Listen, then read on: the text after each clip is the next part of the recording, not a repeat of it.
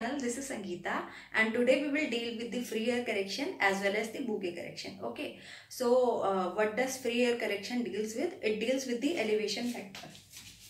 So free air correction deals with the elevation factor. What is elevation factor? This is a mountain and we take a reference mean sea level over here. So with increasing height, density will decrease and gravity will also decrease because density has direct relationship with the gravity. So this is the basic funda for this free air correction, that with increasing height density will decrease and gravity will also decrease. So this will cause the anomaly over that area. If we are measuring some underground ore bodies, like which rocks are below the underground surface, so these anomaly, we have to remove this anomaly by using this free air correction factor. Okay, so if the gravity is increasing, we have to remove that value by subtracting the value which we are getting over there. Okay, and if our gravity is decreasing, so we have to add that value so that we can compensate that value which has been lacking in that area. So here I have drawn this block. So I will draw the reference level over here and plot this at mean sea level. You can see that height of this block is greater than this one. So you can assume that this is a mountain, okay? And this is the oceanic surface.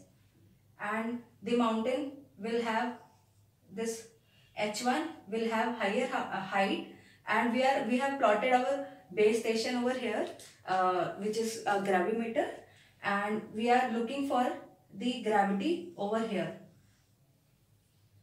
So the height of this mountain is greater than the height of the base station we have put over here, and the gravity of base station, which is here in the oceanic, whose height is less than the mountain, will be greater than the G1, because G1 has higher height, and higher height means density will be lesser and gravity will be lesser.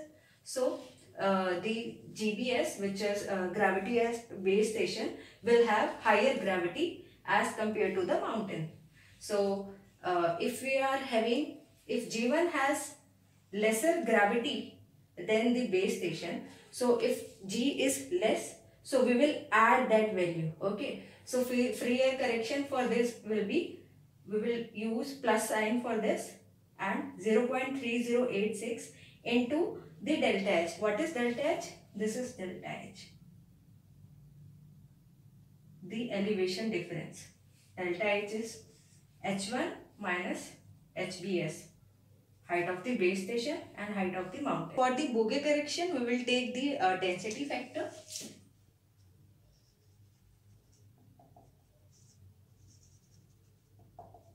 I will show you by the diagram. This is a mountain. This is mean sea level. Below this lie the ocean. This is mountain. Okay. In the Bouger direction, what happened, that we know that mountain will have lesser density. But if some rock of different density lie over here, it will have higher density as compared to this one. So in Bouger anomaly, with increasing height, the density of the above mean sea level will be higher and gravity will also be high. Okay, and below mean sea level, height is less, density is also less, so gravity will also be less below mean sea level. So as I have told, for the free air correction, same funda will apply over here, that if gravity is increasing in that area, so we have to for the correction we have to subtract that value. Okay, so we will, for correction we will minus that value if gravity is increasing in that area, and if gravity is decreasing, we will add that value for the correction. Formula for Bouger correction: 2 pi rho g h. So this rho is for the density and g is gravitational constant and h is the elevation. And this is also you have seen in the books.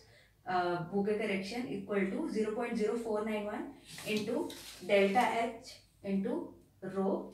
This is the elevation, this is the density contrast, and you can also rewrite this formula by multiplying the value for the density of continental crust, which is 2.67 gram per cc, and by multiplying this value with this, you will get this formula for Bouger correction equal to 0.112 and unit will be in milligals into h.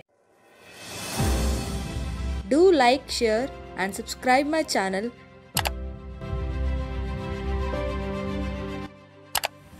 and do hit the bell icon.